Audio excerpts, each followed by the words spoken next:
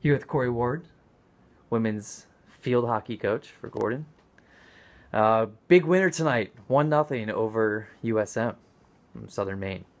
Uh, Corey, how important is it to be 2-2 at this point in the juncture of the season, despite missing two of your starters, senior starters? I think it's really important. It gives the girls a lot of confidence knowing that they can win without their stars. So when the stars do get back, it gives us even more potential going forward. So we're excited about that.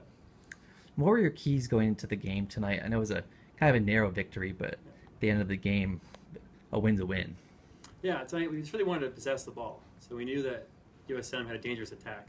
So if we could keep the ball in our possession and keep it pushing forward into our offensive end, we'd have a good chance of winning the game, and it worked for us. So. It looked like number 19 for them was one of their best players controlling the ball in the midfield, and you seemed to be able to neutralize her pretty well. Yeah, we had two of our defenders assigned to her, so she always had somebody shadowing her because she gets loose, she's dangerous. So we knew that going in.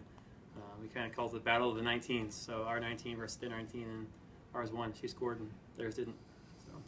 You have a tough matchup on Saturday against Wellesley. They've been nationally ranked the last few years. No polls come out yet this year, but what's kind of the expectation going into the game, and what are you going to do to try to neutralize their attack?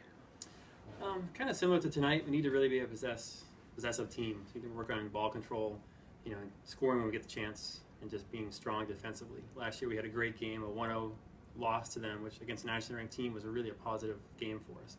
So hoping this year to be just as competitive, and we'll see where it goes. We're a little tired going into it, but we're confident that after a day of rest we'll be ready for Saturday.